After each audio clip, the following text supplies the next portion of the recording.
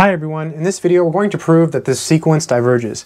Let's go ahead and do it. We're going to do a proof by contradiction. So proof. So we'll start by assuming that it actually converges. So suppose to the contrary that it actually converges. So suppose to the contrary that it actually converges.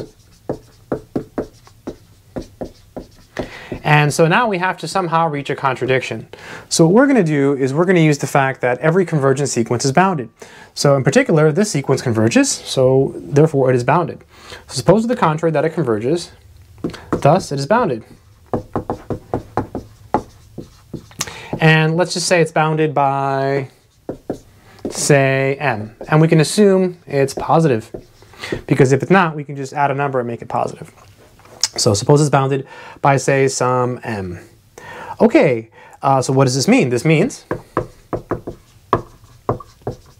that the absolute value of a sub n, in other words n squared, is less than or equal to m.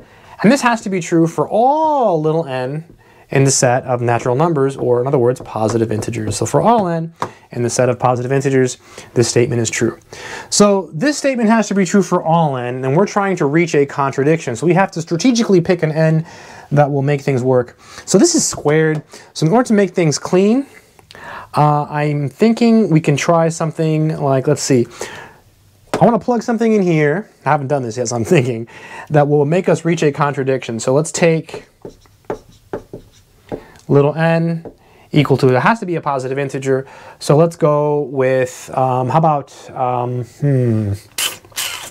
let's see, how about m plus 1?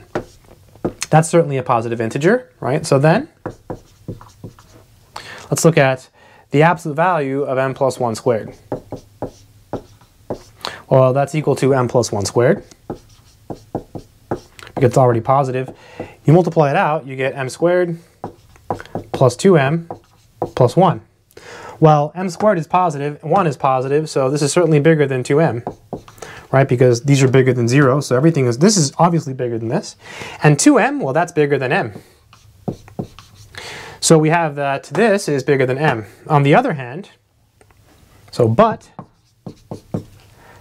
m plus 1 squared in absolute value, according to our condition here, is less than or equal to m. So we have that it's bigger than m and it's less than or equal to m. That's not possible, right? It's a contradiction. A contradiction. So therefore, our sequence must diverge. I hope this video has been helpful to someone out there who's trying to learn how to do proofs by contradiction. So again, you assume it converges.